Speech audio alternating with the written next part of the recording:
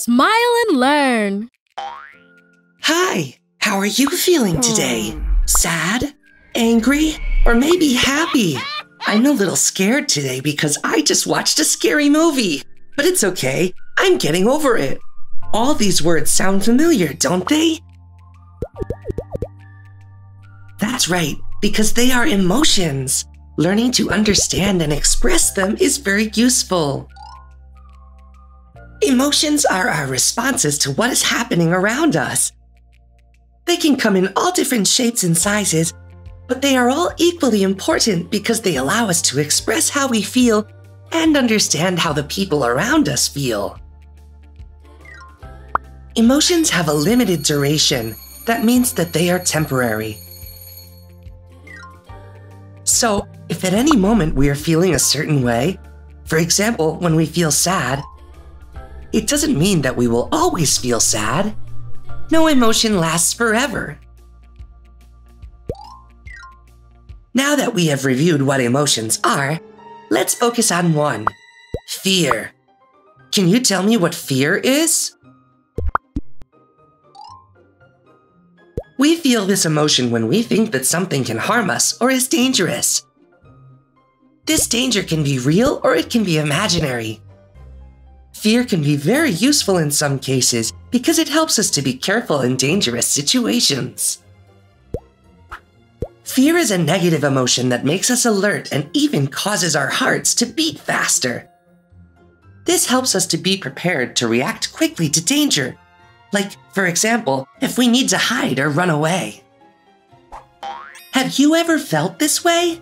I'm sure you have. It is normal to be scared of things that we do not know or things that frighten us.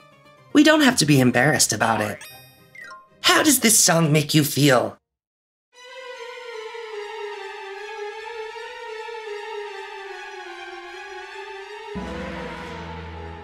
Scared, perhaps?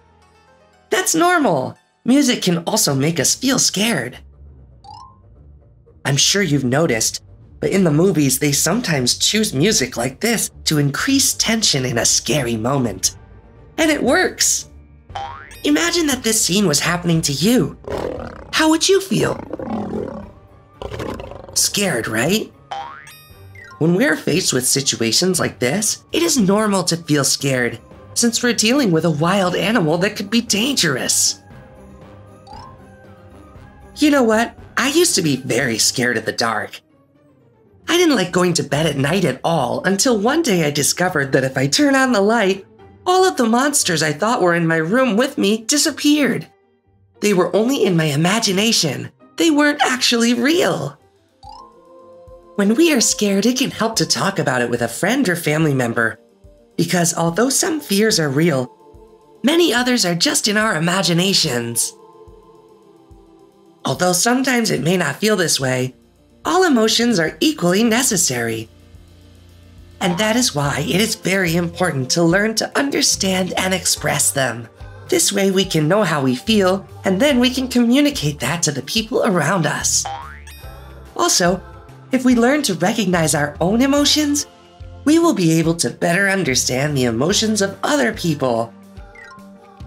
We all like it when people listen and understand us, don't we? See you next time.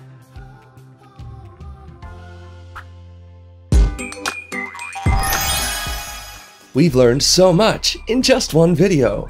Did you know there are many more videos? Imagine how much you could learn. Subscribe to the Smile and Learn educational channel to learn and have fun at the same time.